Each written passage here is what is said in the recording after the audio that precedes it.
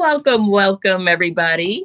It's 93.1 WZAK. I'm Kenya Brown, and today we will talk to a very, very special artist whose name just brings joy in itself, Miss Avery Sunshine. How you Hello. doing? Thank you for having me. How are you, my gorgeous sister? Oh, thank you, beautiful. You are so beautiful, and you are just living up to your name. I just love me some sunshine, honey. Oh, I had to get my hair dyed last night so I could, keep my sunshine going. Yes, girl. I love it. I love it. And you're coming to Cleveland. I'm so excited. April, I can't wait. Yes, April 12th. She's going to be at the Music Box, but we're going to talk a little bit. We're going to have a little conversation with Miss Sunshine. Now, I was doing my Googles. I was doing my Googling, honey. And I was looking at the origin of your name. Now, tell me if it's true or if it's not true now, because these are two of my favorite characters of all times. If it's true, please tell me. Where you get your name from, girl? So it was a last minute call. My husband said to me, I need you to hurry. And can you still hear me? Yes. Oh, good. So my husband said, listen, I need you to hurry and tell me what you want your name to be on the liner notes for this album. I was like, Avery Sunshine, because I was doing something else. Hurry up, just tell him Avery Sunshine. Right. So I have no idea where that came from. I believe it came from my love of two amazing characters, Sugar Avery from The Color Purple. Yes. And Sunshine from Harlem Nights. Well, you throw it up there and she turned to. Listen, I love it. That is like iconic. That's so iconic. I love it. I absolutely love it. And your music. Story, but See, your husband was probably like, that sunshine part. Yeah, I got you, girl. I'll see what you're doing. Now, your music is such a vibe. It's just a collection of just so many styles. We hear some R&B, we hear some jazz, to me, I call it that feel something music because, you feel something. It puts you in a mood. Yeah. What do you want people to feel when they hear your music? I want them to feel my soul, feel my experiences, because I'm just like everybody else. And I think in my music, that is the thing that is, that's what's important to me, that people know that I'm just like everybody else. And so I try to make sure I am true to that. I'm true to what I'm feeling. And if I want to talk about God, I do that. If I want to talk about my boo, I do that. If I want to talk about my ex, I do that. If I want to talk about my children or, not having enough money to get me from point A to point B. And that, you know what I mean? Yes. Stuff that we identify with. That's right. And I've gone back and forth about, I said, my writing isn't colorful enough and all, but then I always meet somebody who says, you know what, that line you said about, let me tell you something, $3 for 3 weeks. I was like, you know what, I'm going to be exactly who I am. I'm going to write exactly how I write. And the thing that we all know, pray that the thing that comes from the heart goes right to the heart, Yes. So. And so you have that church background too. Was it difficult for you to go over into more secular music, or was it just like I'm just not going to be defined by anything? That's exactly right. The truth is, it's all the same thing. It all comes from this. First of all, God is the source. But in addition to that, all music was created. We did that, Black folks. You know what I mean? Yes. So it's all the same thing. The thing that was really good for me with, if we talk about the bridge with gospel music and R&B or sacred and secular, the same folks on Sunday morning, listen, are the same folks Saturday night hanging out with me with a little drink or 2 or 5. You better tell it. And the moment that we're comfortable existing in that way. Well, the moment I became comfortable with it, I said, I'm gonna be at the club with some tequila talking about how good God is, huh? Yes, yes. And so what we do is what we are. We don't have to separate. I'm not going to continue to separate. Is if God is with me all the time, God's with me when when I gotta lead her. Now, as women, it takes a little while for us to find our voice sometimes, to decipher what is truly authentically us, our voice, as opposed to our parents' voice or, the people that you grow up with, your friends, anything. How long did it take for you to find your voice? And also, what do you wish you would have known a lot sooner? Wow. I'm just finding my voice. I think something happens at 45, 46 for me. Yes. When you're like, yes. I don't care what you think. Yes. I wish that that moment happened sooner. Listen, I'm from the East Coast, right outside of Philly. Yeah. And I got parents. I had parents who were, God rest my father's soul, both of them were type A personalities. So whatever they were thinking, yes, you knew it.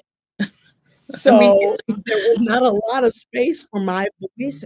However, they were encouraging me, the best parents in the world to me, but they were loud and whatever. Again, their opinions were very strong. Yes. I wish that I had spoken a little louder, then. Yes. I don't regret anything, but I do wonder, had I, what would my story be like had I spoken a little louder? And I do think that a part of me going to attending Spelman College, women's college in Atlanta, the best HBCU. I just got to make sure I say that. Shout out to Spelman. It was empowering to be around Black women who were not afraid to use their voices. And it still took me a minute to get comfortable with mine. And I think the dope thing about looking for your voice is at the place wherever you are in your life, your voice is important. Yes. Whether you have all the answers or not. I wish that I knew that. Just be loud anyway. Yes. Talk be anyway. loud This anyway. way you figure things out. I wish I knew that then, but it's all right. I don't mind you finding it now. Yes. Listen, you don't have to wait till you 45 or whatever, but that is about when it naturally comes. You start saying, okay, wait a minute. These people, they're just humans. They're humans just like me. This person that's telling me what to do over here, they don't got their stuff together either. So I'm gonna do this my way. And what they think really does not matter. It doesn't matter. It doesn't matter. Yes. So ladies, yes, get out there, speak loud, speak your own truth. Now, listen, what was your favorite? Every singer has their favorite singer that they started off singing that when somebody said, Avery, go ahead and hit a song for me. What was your person? I promise I didn't have anybody. I was a fan of from Michael to Twinkie Clark to, Anita Baker to Whitney to Phyllis Hyman to Frankie Beverly to Patti LaBelle. I was all over the place. So I never really sang. I did not sing for real until I got to college. I was 20 after college. Did I really start singing like for real? Wow, that is amazing. I thought, I was like, my voice is not special enough to do this thing. Let me listen to these other people. So, I kind of played around with it. I didn't. I'll just tell everybody else to do. I'll sing the piano. You sing this. You sing that. You do this. But I never, so I never did it. But if I had to say today, Shirley Horn. Do you know who Shirley Horn is? No, I'm not. Amazing pianist and singer. You've got to Google. Y'all go ahead and Google Shirley Horn. God rest her soul. But there's a voice that makes you feel warm inside, and if I could sing, oh, Shirley Holmes, you gonna call me and say Avery? We gonna say it. I'm gonna Google it. I'm gonna Google it, girl.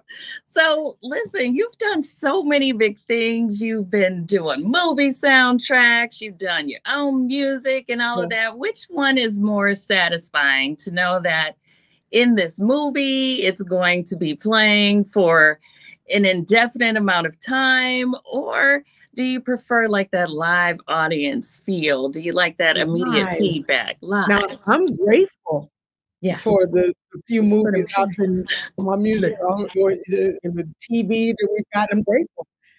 But live, there's nothing like feeling that energy bouncing back and forth from the stage to the audience. Nothing like it. My best shows are when the audience is talking to me and giving me energy, and I just feed off of that. And we just had a show.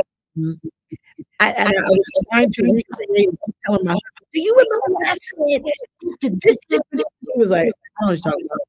I don't remember that. But it was so magical and electric. But it was because of the audience.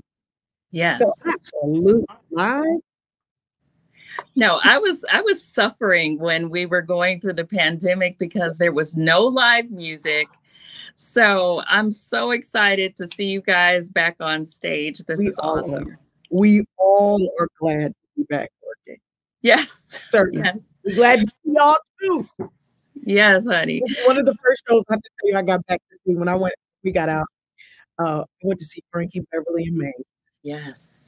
And when I tell you, I was so happy to be outside and singing them songs with Frankie Beverly. They had to take to the hospital. I messed up my leg. I was jumping. It's for real. I was at the foot of the stage, open, and then I said, I can't leave. I got to see Frankie Beverly. I went and stood at the front of the stage, jumped up and down, take me to the urgent care. I was on crutches. Frankie Beverly sent me to urgent care. The show was so You are kidding. I hurt myself.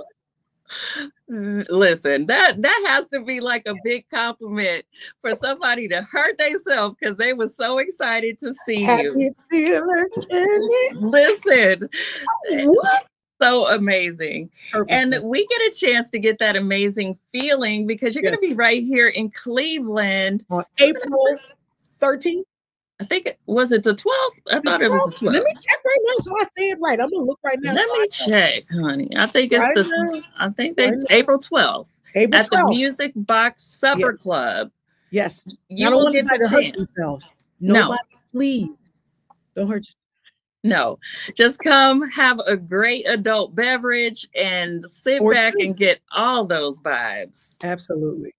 Yes, Miss Avery Sunshine. I'm so excited that you will be right here in Cleveland. Can't wait to see you. I need to catch all those vibes. Please, I can't wait to catch them with y'all. We're so excited. Yes, you have to see this woman. She is amazing. And we all gonna come out, support April 12th, Music Box Supper Club is going down. Miss Avery Sunshine. Thank you, my dear sister Kenya. I can't wait to see you. Oh, and I have to shout out one of my good friends, Frank McComb from Cleveland, Ohio. What's up, Frank? I know y'all. That was a good shout out. What's up, Frank McComb? Y'all tag him in this video and tell him Miss Avery Sunshine said hello. Anything with sunshine, if somebody says hello, you're gonna be like, hey. All right, guys. Thank you so much, Miss Avery Sunshine. Till next time, I'm Kenya Brown. It's 93.1 WZAK.